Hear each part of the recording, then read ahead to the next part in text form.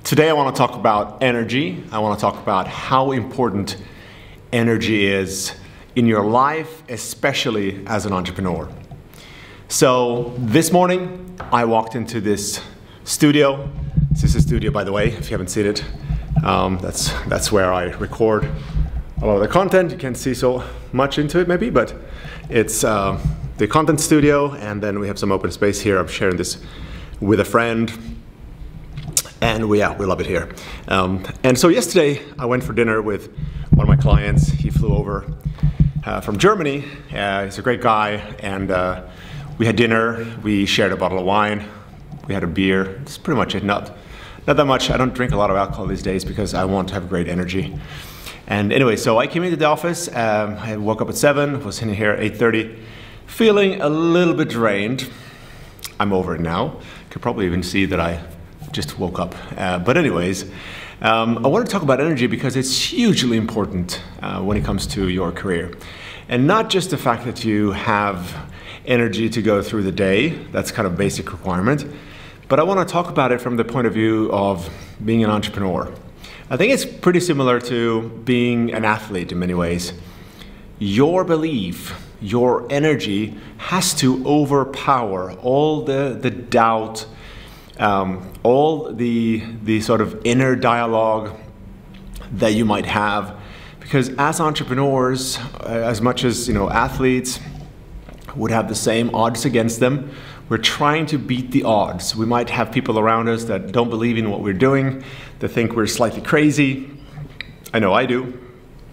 And therefore, we have to overpower their energy, their belief with who we are. We have to generate that energy, right? I think it's the foundation for everything.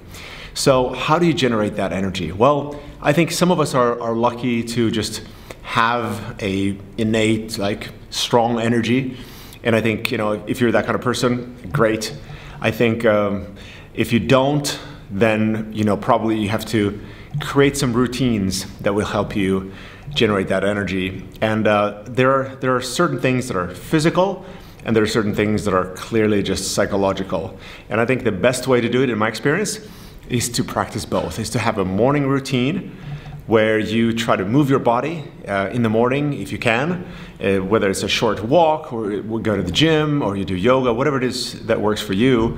Moving as the sort of first thing in the morning is just great for your energy. And the other piece is meditation, visualization, getting into a state which essentially means getting into an energy field, a frequency, if you will. And when you are in a certain energy coming from the physical exercise, maybe combined with mental exercise, you put yourself in a state, energy, that will allow you to make better decisions, to have more creativity, and to really, live that entrepreneurial spirit. Because I think this is something that is not talked about so much, but if you have low energy, you're going to make mediocre decisions. You're not going to believe in the future that you want to create. If you're somebody creating something that most people around you don't believe in, you're going to need to have more energy and belief to overpower their doubt. The same as when you're selling your services, you have to be the one who believes the most so that you radiate the belief in what you're doing. And especially, if you're trying to do something which haven't been done before, you have a big vision of something you want to do, you have to be able to step into this energy where, you just see and connect with the future that you're creating.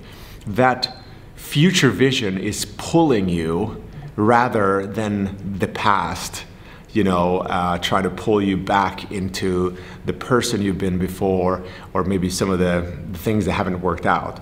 I think it's almost like you have the past, the power of the past and the power of the future. It's almost like two rubber bands and you're in the middle and they're both trying to draw you in one direction. And it's only when you program your mind to get into these daily habits where you're connecting with the future, where you are feeling the emotion ahead of the experience. In other words, you are already the person you want to be. You're already grateful for the success that you want to have. You see your company is already built. People, people's lives changing as a consequence of what you're doing. These are the things you have to be thinking about every day. Now, this is also the reason why it's so great to be in an environment where there are like-minded people who have this energy of entrepreneurship. I think there is a special energy about entrepreneurs and about entrepreneurship that other people just don't get, and they don't have it. Because we entrepreneurs are a different breed. And that's why one of the best things you can do is to join a group, a mastermind, or a peer-to-peer group, or any place, or just some friends that share this energy, that are excited about the future, who are building something that they are excited about. And this is, of course, why these masterminds work so well. I remember, for example, being part of this 55K a year mastermind. And it's a lot of money to invest in a mastermind and so forth. But I remember just in the first couple of weeks, seeing people do what I didn't know was practically possible. I saw them do things. I learned about this concept of consulting for equity. And this was also had to do with M&A, making deals, etc. And I saw people do things that I did not believe that was doable. These were people that were younger than me. I didn't even think they were necessarily as experienced as I was. And I'm like, if these guys can do it, certainly I can do it too. And again, this is really the point with these groups. And so unless you're in one, you need to get in one. And Original Minds is such an environment. That's what we're building for. We're really cultivating this energy as the foundation for everything. It's this entrepreneurial spirit. We want people to be able to come into an environment of like-minded people who are excited, who are going places, and we leave those negative people that we all have in our lives behind. And you can share, you can be vulnerable. If you have a team, it's lonely out there. If you're by yourself, it's even lonelier. But even if you're running a team, I remember, having 20 employees at my company, my brand consultancy. I mean, there's no way I'm going to go to them and say, hey, how am I going to meet, payroll this week? How am I going to, I don't like this one person. I should probably fire him or her. These are not things you're discussing with anyone. So getting around people is just it's a fantastic way to elevate your energy. So, but the point I really wanted to speak about this morning, where I was feeling low energy, and now as I'm talking about it, I get more energized. Essentially just whatever it is that works for you, think about this consciously. How do I put myself in the most powerful state or energy every day? How do I stay in that energy for as long as possible? Because when you are in that energy where you are pulled by the vision of a greater future, that's when you make your best work. That's when you are the most creative. You're in a state of creation. You are in a state where things are possible. You're connected to possibility, to potential. When you are drawn by the past, maybe by the problems, you go around thinking about problems, that's not where you are in a state where you create the future that you want to have.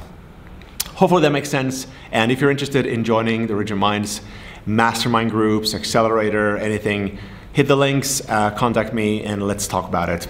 Hopefully you got some value out of this, and I'll be back with more videos. Make sure you subscribe, make sure you engage, and yeah, I'd love to hear your thoughts. Take care.